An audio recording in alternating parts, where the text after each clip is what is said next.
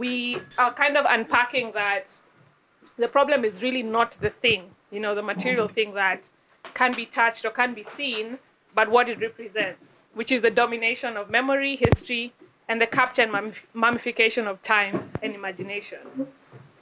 So I have like two stories, two very short, simple stories. And the first one, or before I tell the stories, is I want you to think of how long does memory live? Without reinforcing, Yeah. maybe between 7 and 10 years. But then if you had like reminders, reinforcements, visuals, whatever, I think that would then allow it to last a little longer, maybe like a couple of generations. But then now you have to start thinking about the broken telephone. Yeah. So yeah, maybe I would say that amount. Okay. For me, I think it takes 7 years. That's the cycle. Even like if you meet me after 7 years, I'll be looking different. So the cycle of a human being is about 7 years. Even the what do you call it, the credits or loans and all that, after 7 years, you should be forgiven and you start afresh. Yes.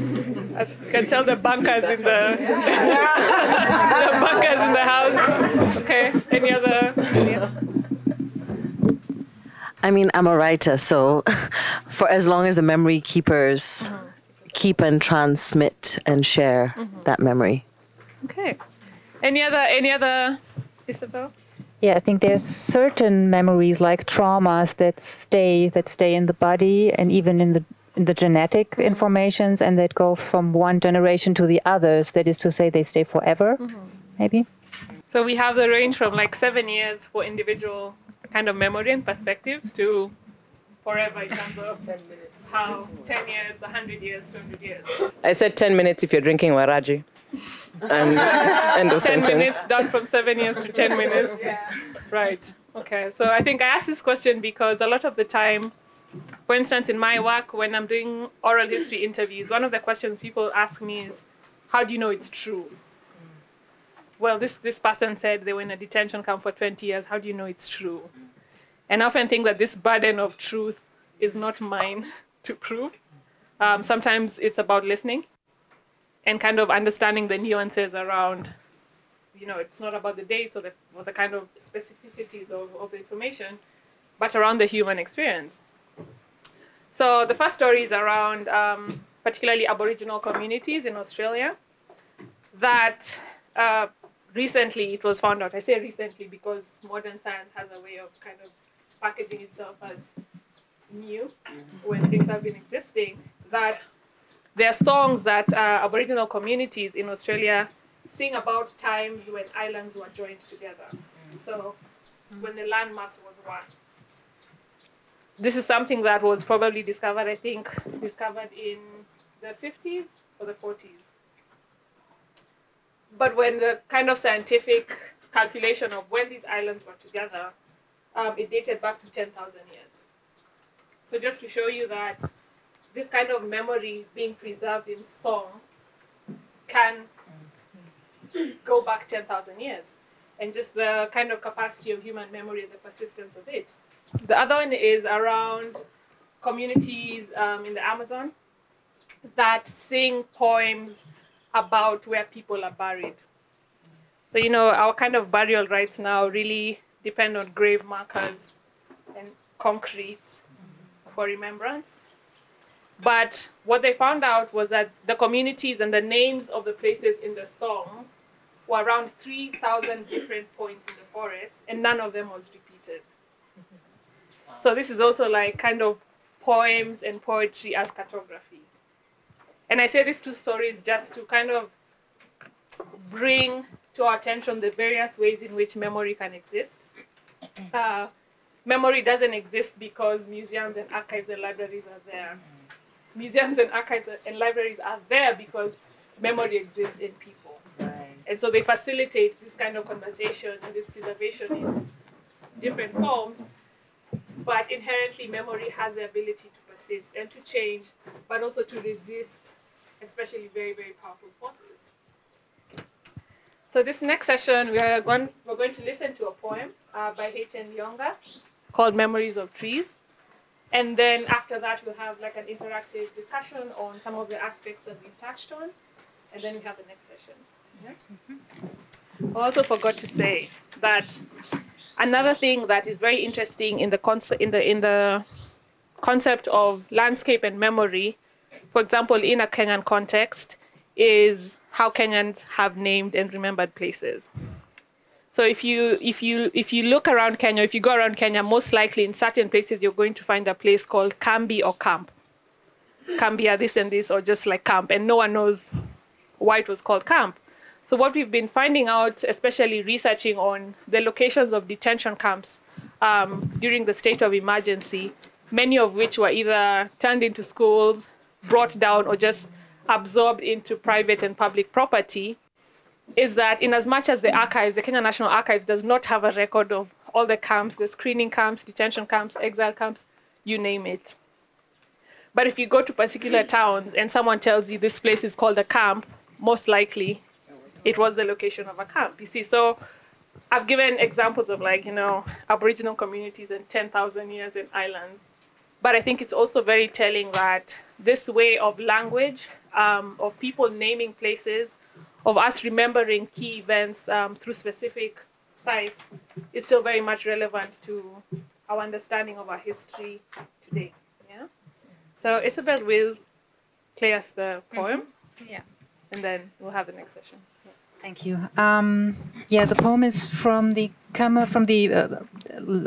author and poet H.N. Lyonga from Cameroon, based in Berlin, and a close friend of mine. And I give you a little bit of context and read what he wrote about his text. This text holds histories, biographies, visions, and references from the Bakweri people of southwest Cameroon, recipes of my great-grandmother and grandmother's lives, the trees and graves on lands belonging to my ancestors, thoughts shared in the works of Jason Allen Payson and G.C. Nyala, and aspects of my work with the Radical Ruralist Collective. So I'm going to play this. It's himself who's speaking. So enjoy. I was raised around trees of diverse sizes, some robust, with leaves the size of moving eyebrows when looked upon from the ground upward. They stood like Goliath, towering single-story bungalows, shielding them from unfamiliar elements. Others crept on the face of the earth, picking and contenting themselves with what little they could find. They too watched and lived in perpetual service to land and self. Where you can find and meet them, in isolation, on hilltops, in long abandoned woodlands further away from mortal territories, on chosen human settlements, etc. They had gotten to these places either by coercion or by choice, none of which was a decision of their own. Some were bestowed and saluted with names that planted them deep into the soil. Others were not. Mojoko, Ngowo, Jabeya, Nako, Namondo were the ones I felt most proximate to. They stood at attention, stretched, and lined up on my grandmother's compound. They were not gendered by function, but only by name. They were prescribed names to remind spectators that they too have lineages they must care for, and that somehow they needed to remind themselves of who belonged where for what reason. Some carried fruits, while others did not. Their significance to place or land did not lie in their ability to act as sources of nourishment, nor did it lie in their usefulness to mankind. It lay in something entirely different, something hidden away from man's comprehension. For this reason, they stood upright and bent exclusively towards the sun for guidance. People do not sit idly at the foot of a tree. They sit with purpose. At the foot of a tree, rituals are held. A chicken lays its eggs and feeds its young. The family gathers for palm wine to remember spirits.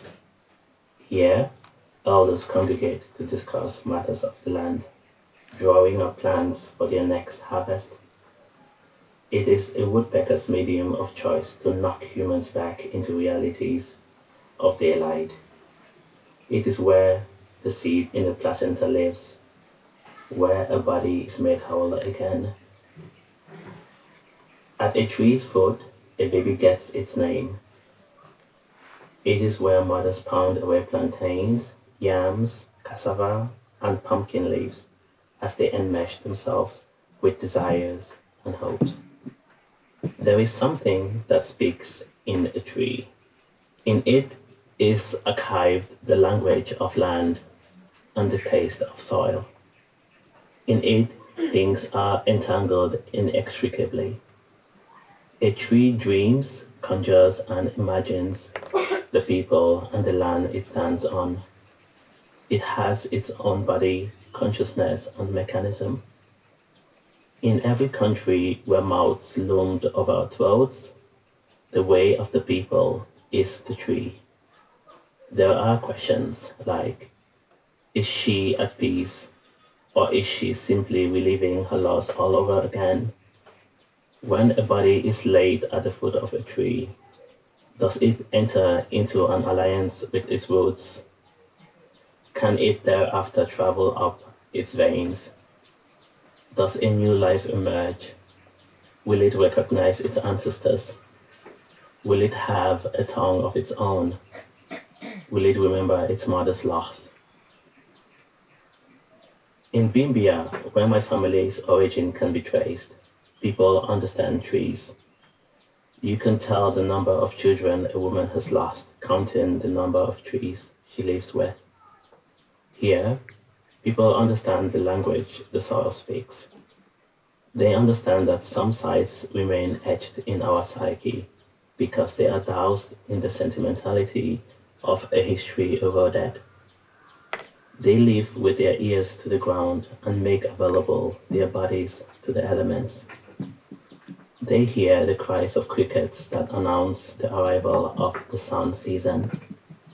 They smell and hear the first drops of rain and the joyful voices of trees that welcome them with open arms.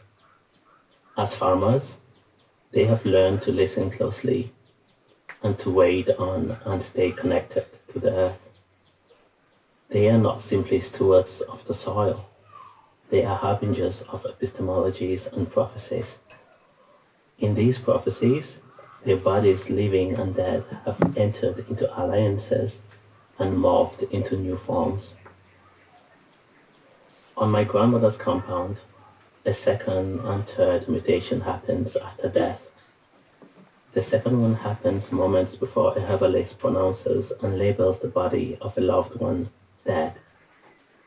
Just before the first howl that whips a community into a state of mourning leaves a mother's lips.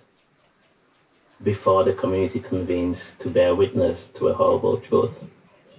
Before the gravity of what has just happened is understood and registered by spectating bodies as a loss, as a deletion of life, a stimuli is set to sail. By the time a mother's body hits the ground in shock, a separation becomes apparent. Previously existing bodily ties are severed, and new paths are forged in memory and truth. Gallons of tears are spent, a day and a site chosen. The community convenes again to return dust to where it belongs. The third one happens at the foot of a tree. It begins with the tradition of giving back to the earth that which is alive no more. A body and a seed are lowered into the ground and watered with libation and eulogies. Energies and elements enter into matrimony. When a new seed grows through a placenta or a body, another pregnancy announces itself. Flowers on the windowsill bloom, point, and announce a new dawn. A new body is registered in a song, a hum, a name, or a place to which it can now be found. In between the memories of ourselves and our mother's tears, aliens become temporary. They vanish in the banality of truth.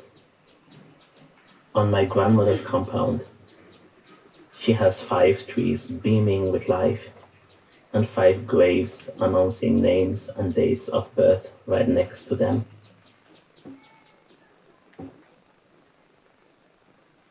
These reflections are not speculative, nor are they abstract by nature. They are actual ways of living and respiring in certain parts of the world. These notions have and continue to be passed down from one generation to the next.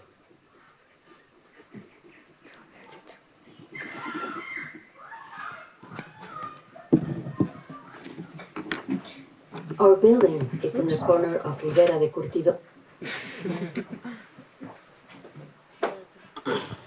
Thank you for that poem, Isabel. Is there anyone who wants to respond or to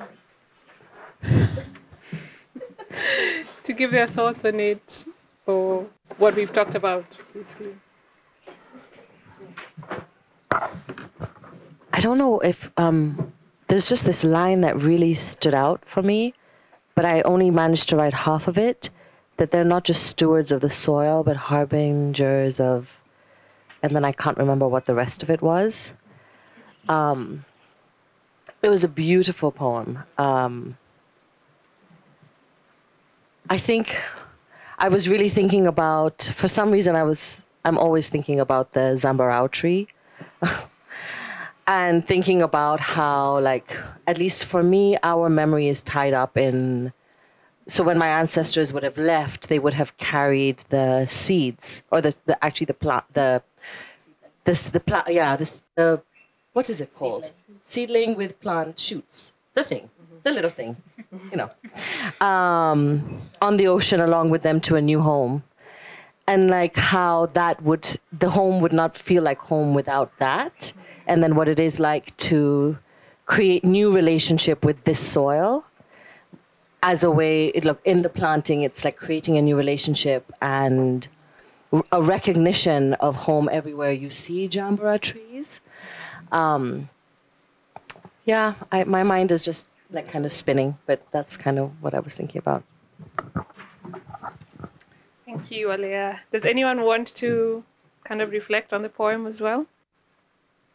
I feel like this half of the table is giving me stares. Longing stares of just speaking from your heart. But 2 months ago, in sometime between April and May, we visited a place in Nyeri. And this is a site, this was through a community liaison that we had. We were looking for sites of mass graves, particularly from the period of emergency. And a lot of these mass graves are either found near former detention sites or villages. And we found a site that, by all means, is not something that you would think is a mass grave. Either you'd think there's some kind of delineation or plaque or, just recognition of what the site holds. And the gentleman that lived on this site inherited it from his father. And so occasionally he has to, when he's farming, he digs up bones and he has to rebury them and kind of like resituate them within the land. And his grandchildren live there as well, and he grew up on this particular piece of land. But one of the questions that a colleague of mine asked was, "Are you afraid of dead spirits?" And he said, "Why should I? They're my friends. They haven't harmed me, and I haven't harmed them yet." Yes. But it was like, we haven't had anything come up within us, and for me, this is my home, and this is their home as well. So that story for me was very telling in the ways in which we are taught also to kind of fear, and how much fear and shame plays a role within the landscape of our memories, and what we choose to forget and what we choose to remember. And we've talked about indigenous knowledge, we've talked about kind of communal ownership. And before we have the next session, which is kind of just reflecting on the day so far, we wanted to have a little exercise. It's like a storytelling exercise. So it's one thing to say that the community owns something, yeah? But how do you really see that in practice? How do you define it, and how do you preserve it in a way? So what we're going to do is that we're all going to tell a story. I'm going to start with a line. Let's say, there once was a tree. And then everyone just says a random line. It can be based on your life, just fictional, anything. There once was a tree that had a friend. The friend was small but beautiful. And very tall. Huge and home for all different type of birds, nets, and you could see even their babies coming from that net. So wonderful. And out of that tree, there was coming of generations and generations of different birds and different species. But then they decided to cut the tree.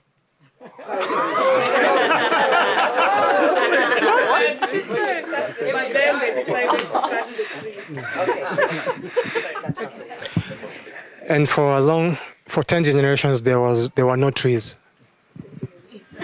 And there was no chance to see the beautiful flowers that it bore. All the old women from the countryside went to the tree and to the former tree and wept. The dildo was very big. The dildo was very big. Alea, that one's for you. Can I ask you to speak up? Yep. That one I heard. Not that one. That one I got. Sorry, take it away. You're a writer. The dildo thought of a way to resurrect the tree. And so what they did, the dildo being the they, was tap into the mycelium network beneath the trees that was still alive somehow. So suddenly from the stump of the tree, there was a shoot. And then the community came up with new rules to protect trees from exploitation. And the flowers bloomed and the birds sang. The community found new ways of preserving through song and dance. And the birds copied those songs and those dances and passed them on to the future generations. And every year they would have a party at the same time to celebrate these songs. And yet,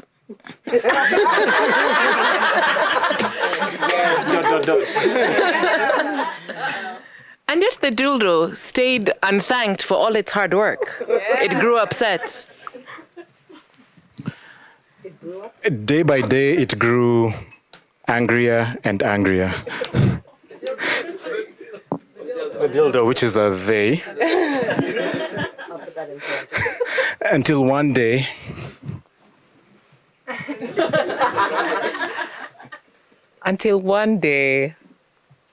the dildo walked back up to the tree with the 7 birds and their many children and asked,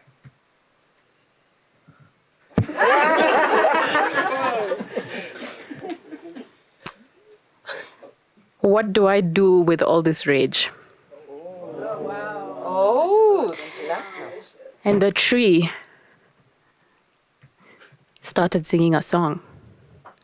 And the song sounded like...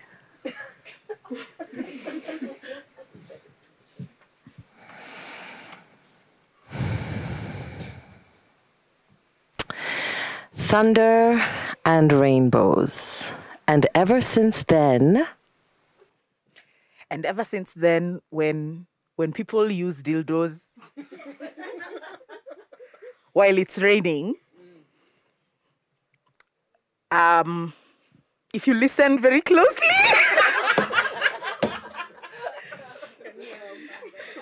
you might hear the old song of the birds.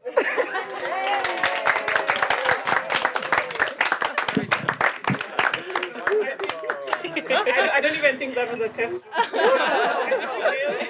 So, Laura is going to read out the whole story. There once was a tree that had a friend. The friend was small but beautiful and very tall, huge, and home for all different kinds of birds. You could see even the babies coming from the nest. And out, I'm assuming that's the nest, and out of the tree, there was a coming of generations and generations. Different birds and species, but then they decided to cut the tree, cut music. Silence. And for 10 generations, there were no trees. And there was no chance to see the beautiful flowers that grew. All the old women from the courtside went to the former tree, thank you, and wept. The dildo was very big. The dildo thought of a way to resurrect the tree. So what they did, the dildo, they tapped into the mycelium network beneath the trees. We can bring back that rhythm now. And the dildos were they. You can start humming if you're humming. And suddenly, from the stump of the tree was a shoot. The community came up with new laws to protect the tree. And the flowers bloomed and the birds sang. The community found new ways of preserving through song and dance, and the birds copied those songs and those dances and passed them on to future generations. And every year, they would have a party. Some ululations. At the same time to celebrate those songs. And yet, the dildo stayed unthanked for all its hard work. It grew upset. Day by day, it grew angrier and angrier. The dildo, witches are they. Until one day, the dildo walked back up to the tree with the 7 birds and their many children and asked, "What do I do with all this rage?" And the tree started singing a song, and the song sounded like thunder and rainbows. And ever since then, when people use dildos whilst it's raining, if you listen very, very, very, very, very closely, you might hear the song of the birds.